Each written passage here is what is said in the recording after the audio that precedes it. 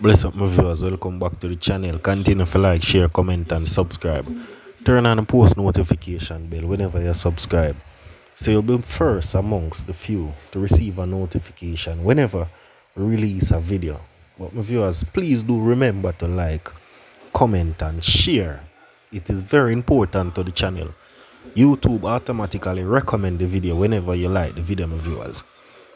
So don't be afraid to hit the like button. Yeah man, smash the like button, step on it man, hit it as hard as possible, don't break your phone screen. Watchman taken out at bar in Manchester. A man said to be employed as a watchman was taken out at a bar in Christiana, Manchester on Wednesday.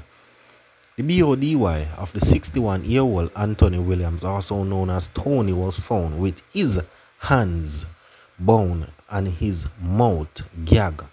Williams was of a Sedberg address in Manchester. The police say a slot machine was also stolen from the bar. More details. So right now, them old dirty corner boy take out the poor little watchman just because them want to stole something from the bar. John, my viewers, justice will prevail. Justice will go catch up on them one day, one day. Gas price down by 4.50 cents. Diesel down also. Motorists will pay less for gas when they go to the pump on Thursday. The state-owned oil refinery Petrojam stated that E2087 is to move down by $4.50 to sell for $201.66 per litre. And a litre of E1090 will go down by the same and sell for $205. So my viewers, it's a good look. Yeah man, it's a good look. Cause right now people in my ball I say yo the gas price too high. And all of them little thing them my viewers. So it's a good look for the people them can know. So yeah man, the gas finally I go down. 31 million upgrade for a gully bridge in Langwood, Westmoreland. The government is to spend at least 31 million on the installation of a new structure to replace the outdated gully bridge in the community of Langwood, Westmoreland.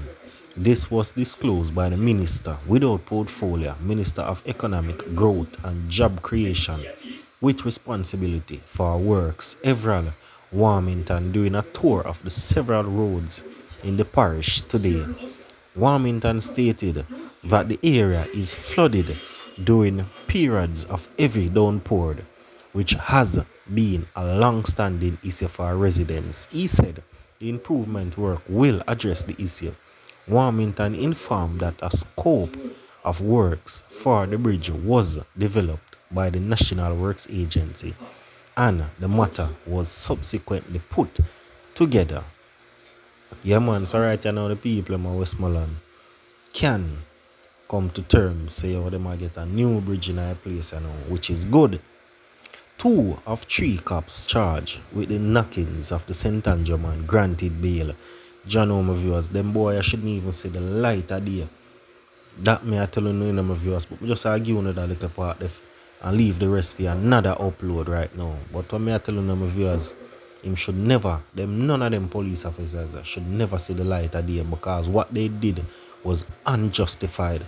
They take out an innocent man. So me I wonder how the system keep on allowing these persons to get bail after these heroic hack. Viewers, leave some comment in the comment section.